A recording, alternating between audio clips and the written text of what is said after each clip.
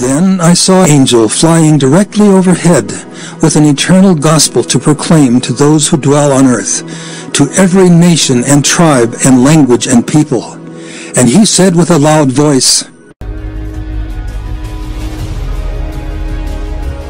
"Fear God and give him glory,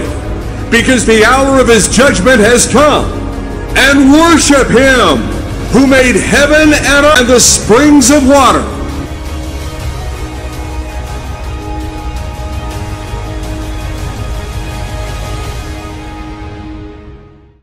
Another angel, a second, followed, saying, "Fallen,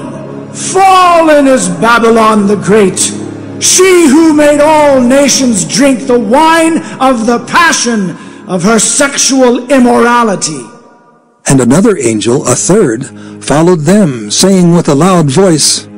"If anyone worships the beast and its image, and receives a mark on his forehead or on his hand, he also will drink the wine of God's wrath, poured full strength into the cup of his anger, and he will be tormented with fire and sulfur in the presence of the holy angels and in the presence of the Lamb."